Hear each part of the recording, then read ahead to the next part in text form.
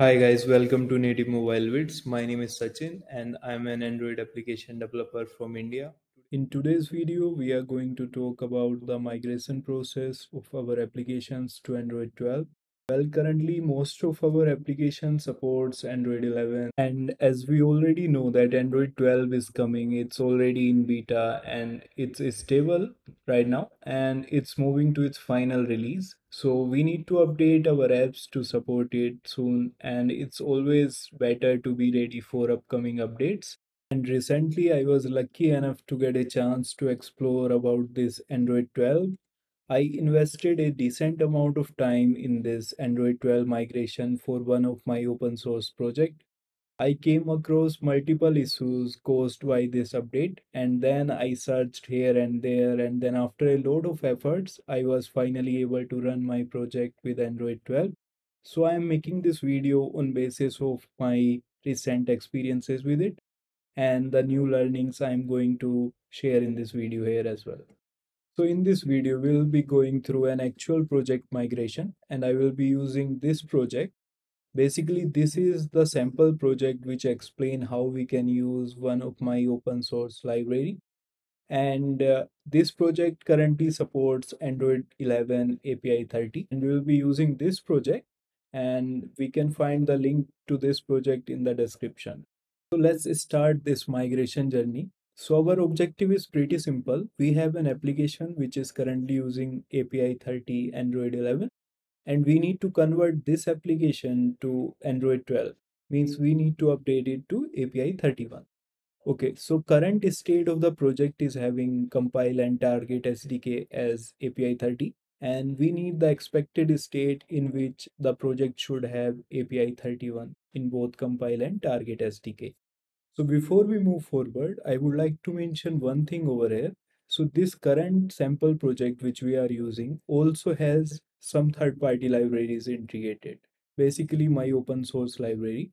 So this is a sample project which is using one third-party library as well.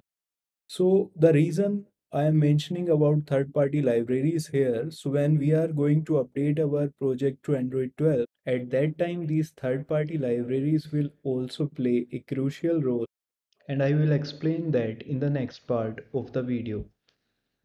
So in our first step, we will open our apps build.gradle file, and then we need to use API 31 Android 12 in our apps compile SDK and target SDK version. So now I have updated the compile and target version to 31. Now we also need to update our project build.gradle file. So here we will be using the build tool 7.0.2. So I have updated and synced the project now. Now I am just running the project, and just wait for few seconds so it installs. Okay, so the installation has failed. We can see some errors over here. Okay, so let's check this. So it says Android exported tag we need to set.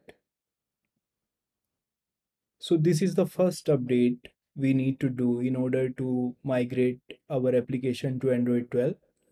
Now we need to clearly mention exported tag to all of our Android components. It means our activities, services, and all the other things. So now let's quickly open our Android manifest file and let's add this exported tags inside our activities. So now the question comes, where do we need to set this exported true or where we need to set it false? So the simple answer is we need to set exported as true only if any components of our application need to be accessible from outside of our app. So one of those components can be our application's launcher activity because our OS need access to it to launch our application from outside of our app. So there we need to set exported as true, and in any other activities which only our app needs to use, there we can just set exported as false. And one another thing to note here is if there is any service which needs to be accessible to any other app or our operating system, there we can set exported as true as well. So here in the manifest file in our launcher activity, I will be setting exported as true here. And because this is the launcher activity here, we need to set exported as true because we need to make it exportable to our OS. And then in the rest of the activities, which only our app needs, there I will be setting exported as false. Right. Now we have clearly added all the needed tags in all of our activities, and now we can see that exported is present in all of the activities. Then we should be good with it. Now we can try to launch our application. Okay, so I have initiated the install. App is building right now, and our dependency is also correct. Okay, so again we got the error. This is the tricky part here. It is still showing that we need to add exported tag inside our activity, but we have already added all these tags, right? Okay, so we are still getting the same crash. It is saying that we need to add exported tag inside our activities, but we have already added that tag. We have added that exported true and false in all of our activities, but it is still showing us the same error. We have also cleaned our project and tried to install again, but the installation is failing and this is showing the same error. So this is the tricky part here.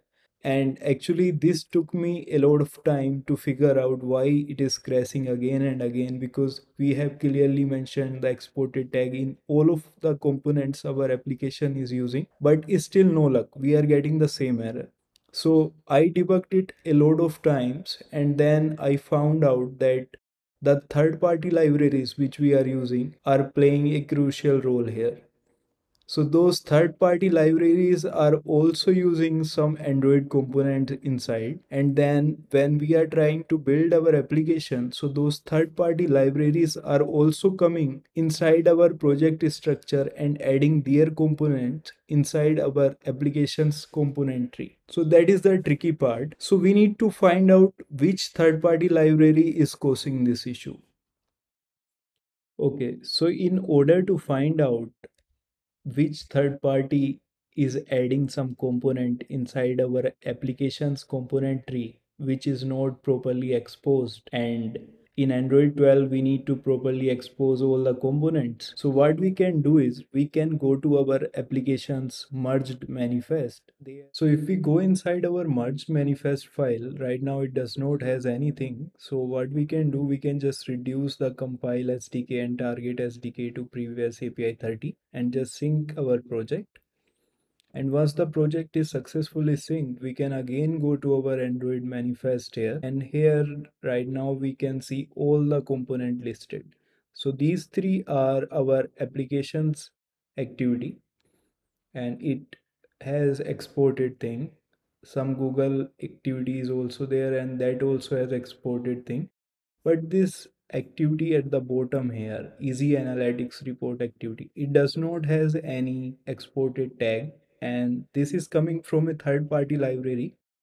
So in this project we have one third party library and this is adding one component inside our application component tree. And this component which is coming from a third party library, it's not properly exposed because maybe few of the third party libraries or maybe many of them are not yet ready to support Android 12. That's why we need to manually figure out which third party library is adding some component to our application component tree and which is not properly exposed. We need to figure out, and then what we need to do is we just need to go to the component declaration, and then we need to copy that activity or maybe that service which is not properly exposed, and then we need to take that inside our application manifest file and we just need to add as it is, and then we only need to add the exported tag, and as this is not a launcher activity we can just add as false, and then we are good to go. Now we only need to do one thing. We just need to revert back to API 31, Android 12. So we just need to go to build.gradle and update these versions to 31. And after we sync our project successfully, we can install our application and it will install without any errors. So now I'm just trying to install the application. I just started the build process, and now we can just check out in a few seconds how it will be running. Okay, so the project is building now, it's launching now.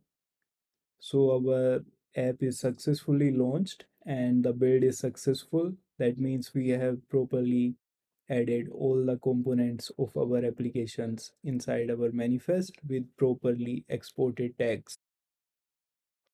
Okay, so finally we have migrated our small Android application to Android 12. And then there are few other things which we need to update in our large code bases in order to successfully migrate to Android 12. So which we will be covering in the next videos. And for now, thank you very much. I hope I shared some valuable information with you. If you like this video, please like and share and subscribe to my channel. Stay tuned. Thank you.